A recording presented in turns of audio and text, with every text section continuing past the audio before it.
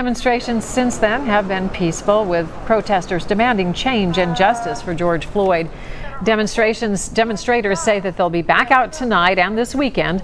Local 12's David Winter has been talking with several organizers about their plans. David. This is the first George Floyd event of the weekend. It started about 4 o'clock. It's a sit-in here at the Hamilton County Courthouse. You can see there are about 200 or so people here. It's one of the first of many that are allowing people to express their feelings about the death of George Floyd in many different ways. Of the dozen or so events this weekend inspired by the killing of George Floyd, only one lasts all weekend, and only one involves one person.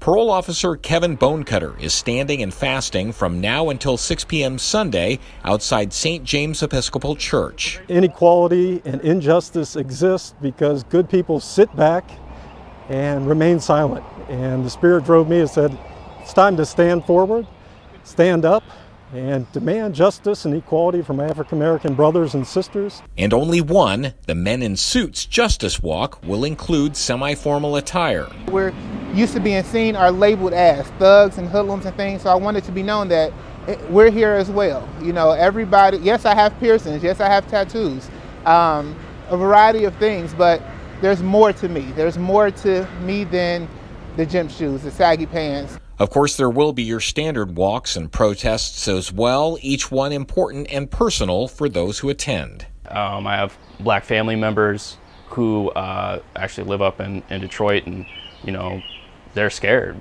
They're anxious, they're nervous, and we want to fight on their behalf. You know, I have students that I love, you know, who I'm worried about their safety right now. And finally, one march will not be a march at all, the George Floyd Memorial Run. His death really came on the heels of several tragic events, including Breonna Taylor and including Ahmaud Arbery. And it is just extremely disappointing and frustrating. And this is my outlet, and it's my way to express how I feel about the situation. No matter how you choose to express your feelings this weekend about what happened to George Floyd and all of those who preceded him, you definitely will not have your lack of options. I did contact the Hamilton County Sheriff's Office and the Cincinnati Police Department to ask if they wanted to comment. Neither wanted to participate in this story. Reporting live from the County Courthouse, David Winter, back to you. All right, thank you, David.